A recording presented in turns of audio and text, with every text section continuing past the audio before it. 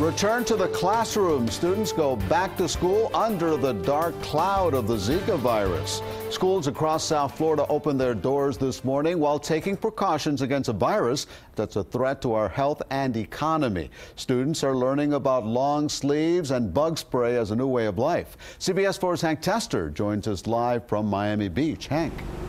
And it's hot wearing those long sleeves and those long pants, but the kids apparently got the message. A lot of preparation got them ready for the first day of school, which, according to the superintendent, went real well right from the get-go. Let's take a look. Dr. Alberto Carvalho up early, not only opening the traditional first day of school at the district bus terminal, but also added to this agenda dealing with Zika in schools on Miami Beach and Wynwood.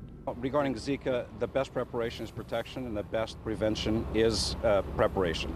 On this first day, students decked out in long sleeves and long pants, heeding the call of school officials to protect themselves from mosquito bites and the possibility of Zika transmission.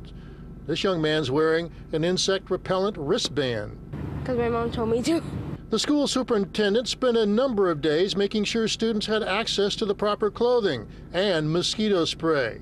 So how'd the Zika issue, on top of the potentially stressful first day of school, go? In the most impacted areas by the threat of Zika, we're talking about Wynwood and Miami Beach, attendance was actually higher today than the first day of school last year, which is interesting.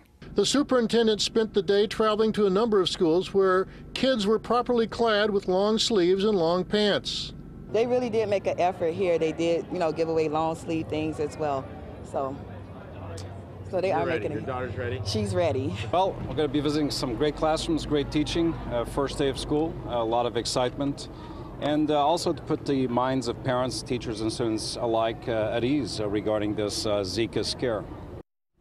And a reminder to the parents, do that spray before they go to school because they can't take the cans of spray to school. That's the very latest. I'm Hank Tester, CBS 4. Back to you. Good to know, Hank. Thank you.